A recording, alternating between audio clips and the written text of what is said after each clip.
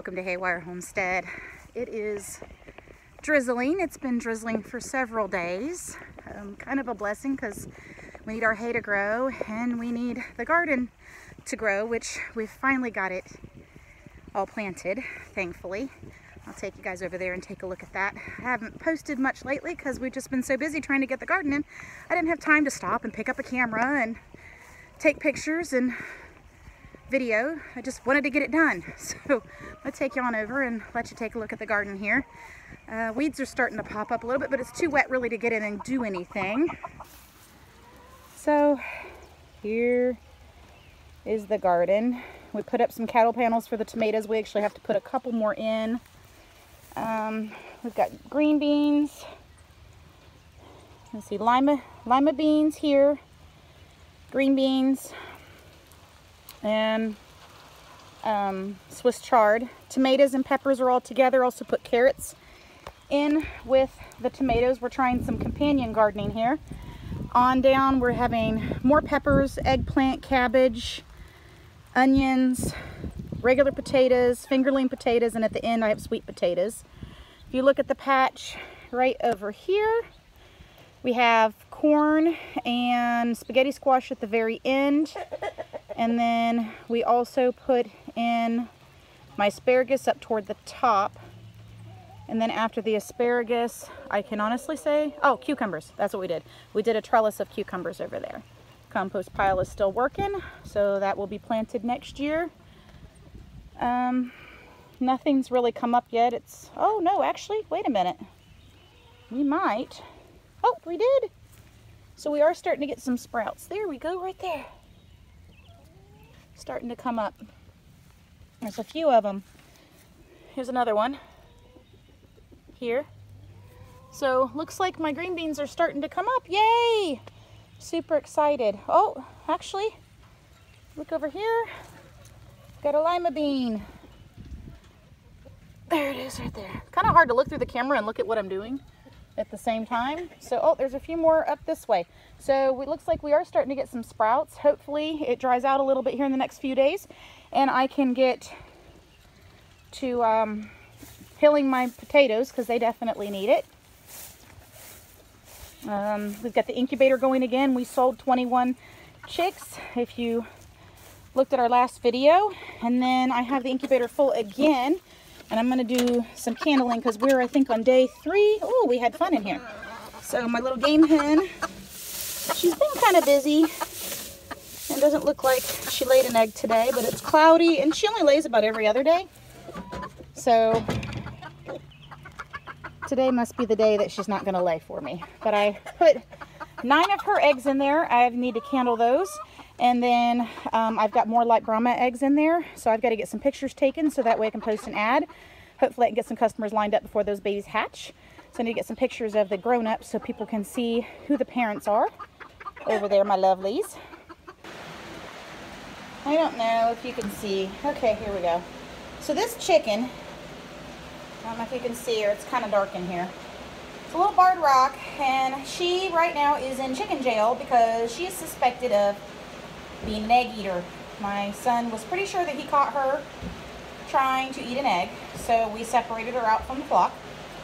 And, well, she's got an egg in there, and she hasn't eaten her own eggs. I'm going to leave her egg in there and get her some food and water because we're not going to kill her. Yeah, we're going to wait and see if I don't have any issue with any busted eggs in the coop. We have been having some, and we've been thinking we might have an egg eater. So when my son saw her pecking at an egg, he thought it was her. So she is being separated right now, is in chicken jail until she can clear her name. While we're doing some updates, I posted pictures of her, but I didn't do a video on her. This is Athena. Athena is our new doe. She's a little bit over a year old and is possibly bred to a dappled boar buck. And we just put her out with everybody. Where she came from, she had mites, so we had to wait and do a little bit of quarantine. She was treated for them, and now we just have to wait for her hair to grow back. She has a few bare spots on the backs of her legs and around her eyes, but She's now getting settled in and getting adjusted to grain and herd life as she's with everybody else. She was getting bullied just the first few days, but that's just pecking order. But now she's actually decided she'll eat the grain that we use because it's a little bit different than what they had. And she's grazing and eating hay and seems to be making friends with a couple of the goats. The two Weathers, Samson, which is standing there with her now, and our little Weather, who's over in the creek feeder eating. Oh, and apparently he said she's not sharing today. So she's doing a lot better. She's such a pretty girl. She hasn't been handled much in her life, just for necessities when she got her vaccines and then getting her feet trimmed. So she's a little bit cautious about humans. But she's starting to slowly start to warm up. Before, there's no way I could have gotten this close to her when I first brought her home. Thankfully, she was in a stall, so I was able to handle her and rub on her and love on her, but she definitely did not enjoy it when I did that. So she's getting there. She's a very pretty girl. So we're hoping. Probably going to go ahead and give my vet a call and get some pricing on doing a pregnancy check to see if we can confirm whether or not she is. Got babies in there. But she seems to be doing really well. That's the little Weather that seems to be kind of been her buddy. It's Scooter right there. Hi, Fina. And she really is a pretty girl. I actually did a partial trade on her. The baby chicks that I sold were sold to her owner. So he took the chicks in on trade, partial trade for this doe.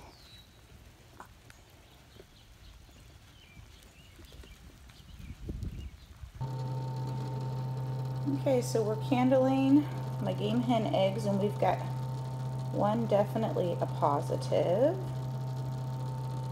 And, oh, this one's even better to show up. Look at that. And this is just, we just switched over to day 4 this evening. And you can already see. So I am 3 for 3 that are fertile. So out of 36 eggs on day 4, there is 32, I'm 100% positive, are fertile and developing. There's 4 of them that are questionable. There's 2 that are dark, a little bit, I'm just not really able to tell since it is kind of early. And I don't like to candle too much. I candle one time in the beginning, around 3 to 4 days, and then I'll candle again on about day 10 or 12.